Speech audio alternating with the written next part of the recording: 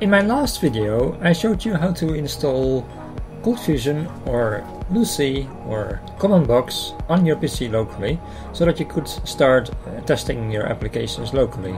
As you maybe know from ColdFusion tutorial lesson 4 and onwards, there is one more component you might need to install on your PC, because there's one other thing that we need if we run serious applications and we want to create web applications that also run a database. And then you have a couple of options. Well, there is a new format called MySQL. I have no experience with this. I would love to figure it out one day, and I'll maybe make a video about it. But I still run the old way of databases, which is relational databases. And I'm running my server with MySQL. You have also Microsoft SQL and other relational database servers. But I run MySQL, and I run, after MySQL came MariaDB, and I'm running MariaDB on my server, and I can also install MariaDB on my local PC. So then I could have an exact copy of what I run online, and I can run it offline and can test out stuff in development before I publish them on my production server. MariaDB can be downloaded from the MariaDB Foundation website. It's an open source relational database, easy peasy, download, and Windows 64-bit MSI, so it's easy peasy. It will find the closest mirror, and you just click on download and you can download it. It's only 52 MB, it's not going to be very long if you have a fast connection. We run it and install it. Root password. Good. Installs the servers, that means it will always run on my PC. This of course hogs a little bit of resources, so if you use your PC for more than this, you maybe not want to install it as a service. So, ready to install. And it comes with the client, of course, or command line. You type in your password, and then you can use it as usual. And to learn more about how to create stuff here now, I just refer to my tutorial number 4, which I will link. Where is this thing? How would you now link this to your ColdFusion server? ColdFusion from Adobe has a very nice interface. As you can see, when you logged into the developer edition, you will find here an icon for data and services, and then you have data sources. You can add here a MySQL data source, add here your source, you add it, and then made it more complicated for some reason. The standalone MySQL database driver is no longer shipped with ColdFusion. Please download it, put it in root lib folder, and restart ColdFusion. Oh my goodness. Really? Why? But I suppose that if you installed a different data source, like, I don't know, maybe PostgreSQL, or maybe it will not be such difficult to do. That one works straight away on the box, so yeah, same in Microsoft SQL server, it works straight away. Luckily I figured it out. So you go to the MySQL page and then to the developer zone. There you have the MySQL community downloads, and you will find the connector J, connector for Java, like they asked for. Then you click here and download, and it's going to start the download right away. When you run it, you select the connector J 8.0, you say execute, and then you will install this. This will install in a certain directory. I figured out where it was. As you see here, I can go to the ColdFusion lib directory, and I found the MySQL connector and paste it into the directory. It is a smart idea to restart your application. In my case, I had not running anymore, so I had to start it again. But you can also click on the restart service button.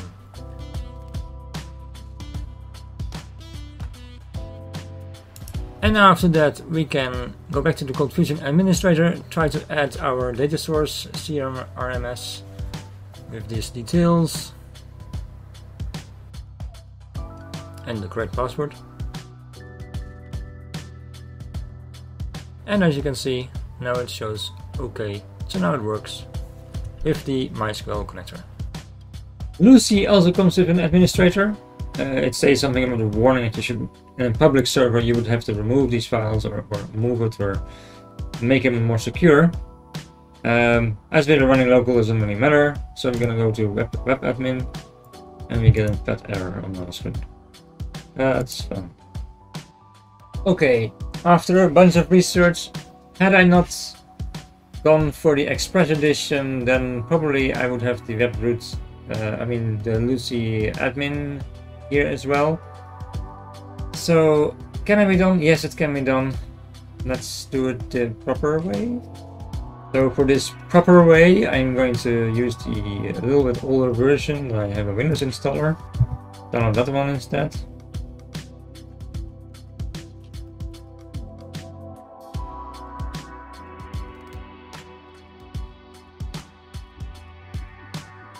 It will automatically start my server. As I selected it to start on boot up, it will always start up the server. So it is always running for me. Is that a good thing? Maybe.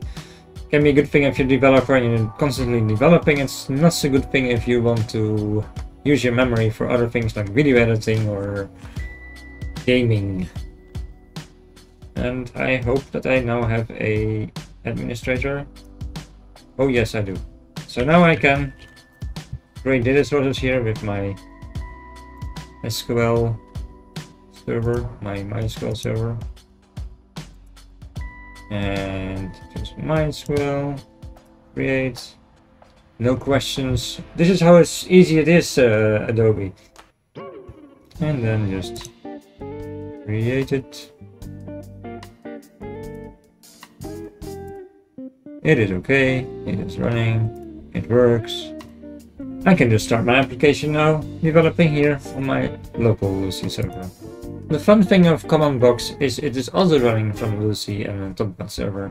So you can basically just copy paste that same URL, lucee/lucee/admin/web. Let's see again. It will run right away from the browser, though it will say something about passwords because we didn't set any passwords. And then you'll be able to access it, I guess, because it says server, and then you can click on here on server. And it will tell you how to create a file. You create a file name with name password.txt containing your new password in the root Lucee server directory. Context password.txt. Okay. When you start your CommandBox up the first time, it creates a certain .commandbox file. This you'll find if you go to the C drive to users, then the user of your choice, which is your username. And then you'll find a file named .commandbox rather. I believe it's a server. Then there's a long string, then there's a Lucee server, then there is nothing. Then there is another Lucee server. I believe it's here. Let's just try it out. Context. Now I need the password.txt file. I'll make a new one. Easy.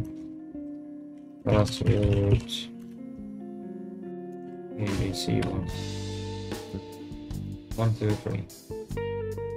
What space? Import file. And now it works. 1, 2, 3. And I'm in there. Awesome. And my web server. Server is for the overall server, and web is for just your application. So this is just in my directory. See? And then I can go into data source, GMRS, MySQL, create a data source. This should work just the same way as the other one.